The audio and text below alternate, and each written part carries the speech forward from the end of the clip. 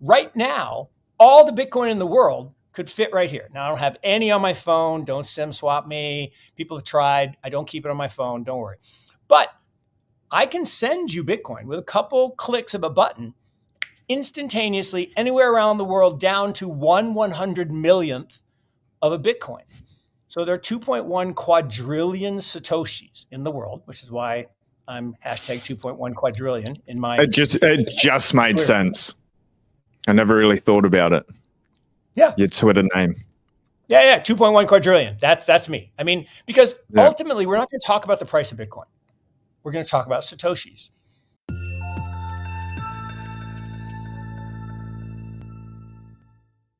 Mark Yusko recently shed light on the profound scalability and divisibility of Bitcoin. Interestingly, he emphasized that the entire global supply of Bitcoin could fit right in your mobile device. With just a few clicks, Bitcoin can be sent across the globe, down to 1/100 millionth of a Bitcoin, which are known as Satoshi. Currently, there are 2.1 quadrillion Satoshi in existence. Why does this matter? As we move forward, the conversation around Bitcoin is expected to shift from its price in dollars to Satoshis. This paradigm shift reflects Bitcoin's inherent design to accommodate microtransactions and promote a decentralized financial ecosystem. If you're new here, don't forget to hit the subscribe button and give us a like if you find the information valuable. Let's get started. When you start talking about exponential growth, that's when people really get messed up. Because the simplest example, if I take 20 linear steps, I'm at the other side of my office, right? If I take 20 exponential steps, I high-five you twice. Let's go. Go around the world twice. Superpower. And so when we start talking about exponential growth and we start talking about trillions, like we just approved a bill here in the United States, $1.2 trillion spending bill. A trillion, like you and I would have to sit here together for 31,710 years. That's a long time. And we got to spend $1 every second. That's 1 trillion. And so it becomes unreal. So when I say that the price of Bitcoin will easily, I think without even trying hard, go to $500,000, the halving does this amazing thing. So what the halving does is it changes the fair value. Well, why? Well, because if you think about it, the miners, their costs are fixed.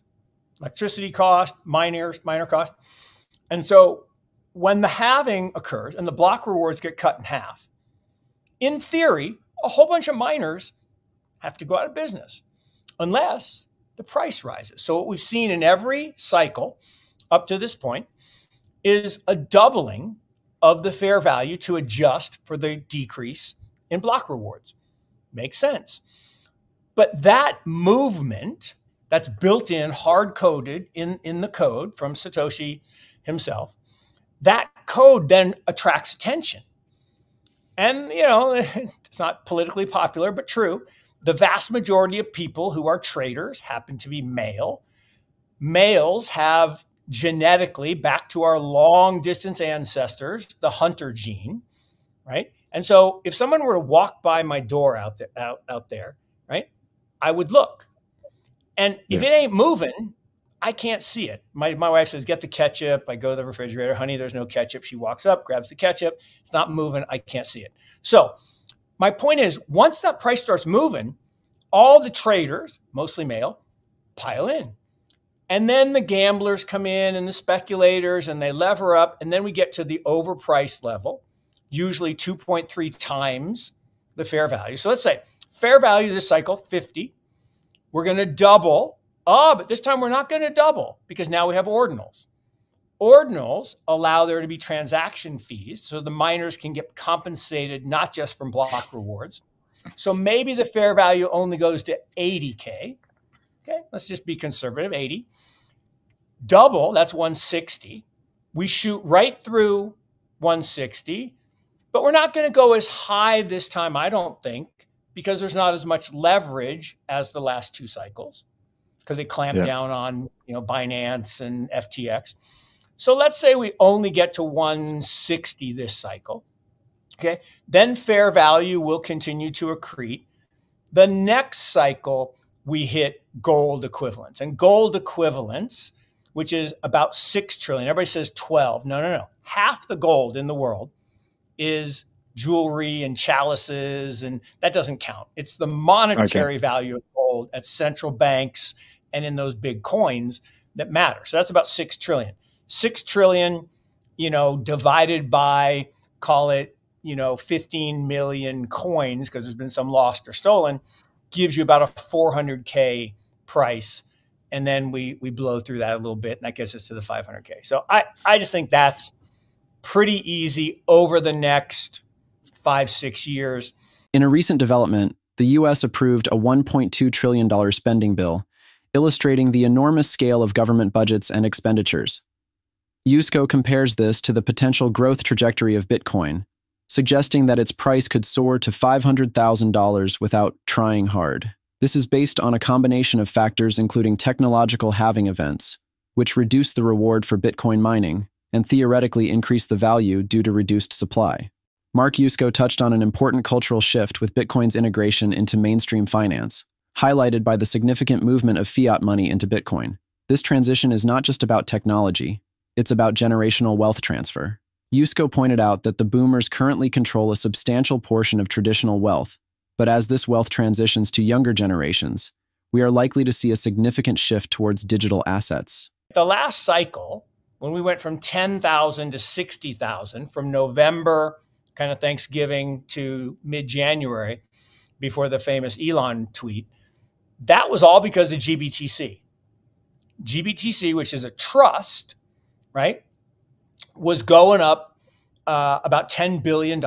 And that $10 billion has a multiplier effect. Remember, you let off that I believe this year-ish, more fiat will be converted into Bitcoin than the previous 15 years put together. So over the 15 years, there's somewhere in the mid 200 billions, I don't have the exact number, of fiat that's been converted into Bitcoin.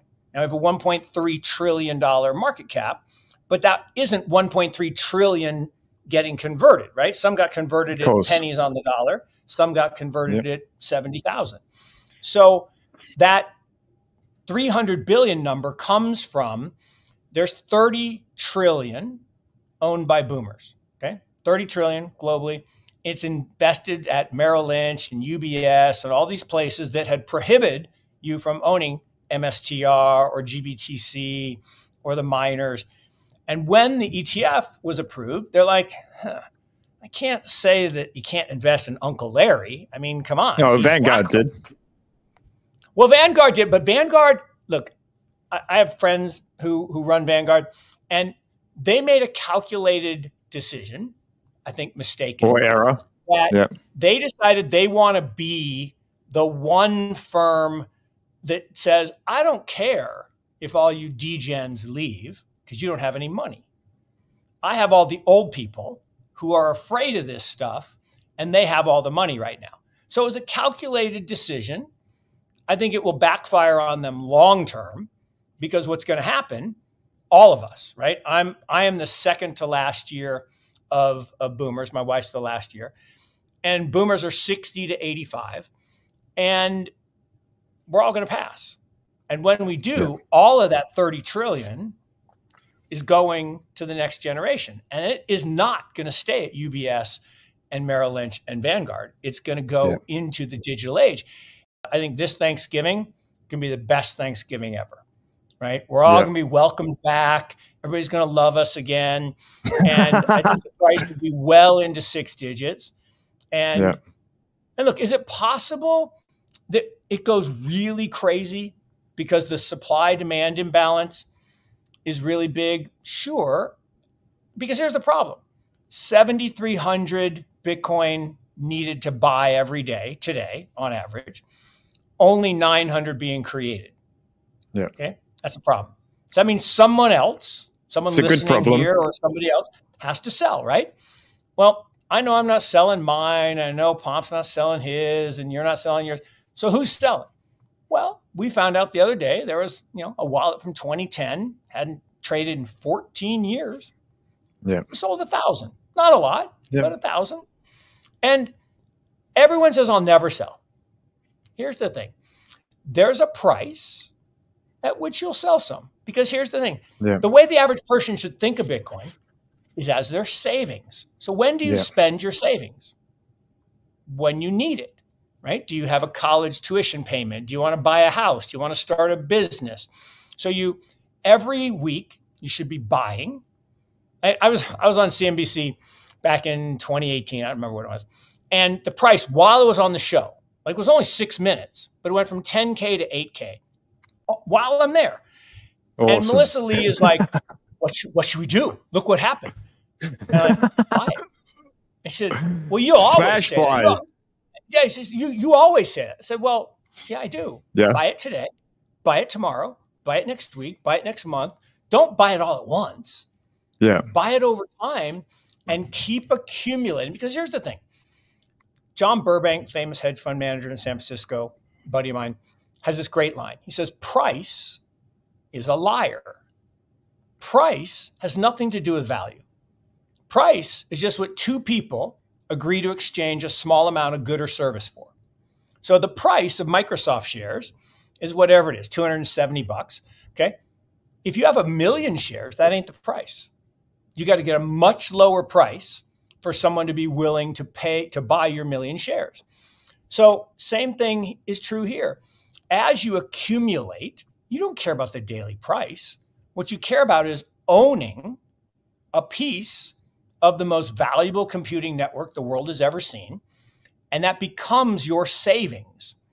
And then over time, as that savings accretes, because the value of the currency devalues. This isn't just speculation. It's supported by trends in technology adoption and investment behaviors. Moreover, the potential approval of Bitcoin ETFs could catalyze this shift by providing traditional investors a familiar structure to invest in digital assets. As we look to the future, the narrative around Bitcoin is rapidly evolving from a speculative asset to a foundational element of the next generation's financial system. In conclusion, understanding Bitcoin and its ecosystem doesn't just involve looking at its current value, but understanding its potential impact on global finance, technology, and societal structures. Thank you for joining us on Unscripted Crypto. If you enjoyed our deep dive into the Bitcoin ecosystem, don't forget to like, subscribe, and hit the notification bell for more insights.